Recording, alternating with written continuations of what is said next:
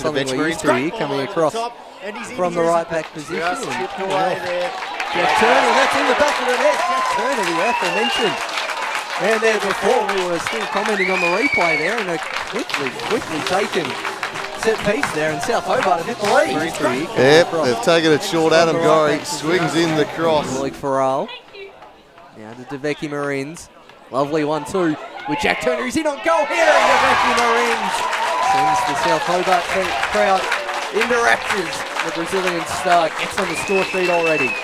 Well, they focused on the offense with how they've lined up. They might want to start focusing on the defense because that's on the ball. He's got Schmidt in the middle. He goes in that direction. Worked it to Nick Morton. Returns it for Connor Schmidt. Connor Schmidt drills it past cover.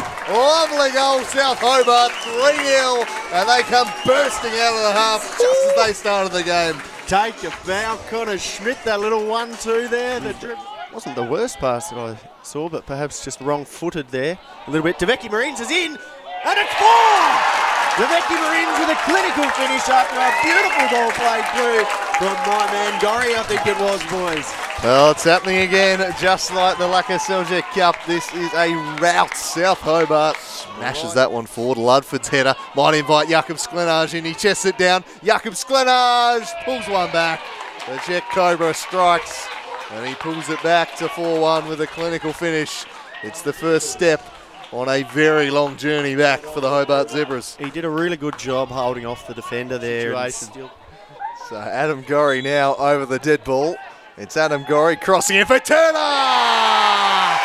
Make that 5-star South Hobart. It's another demolition job at Darcy Street.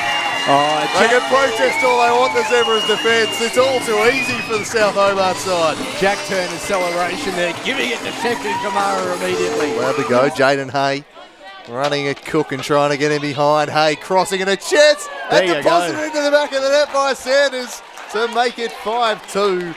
That might be still maybe a minute or so left, but a late consolation goal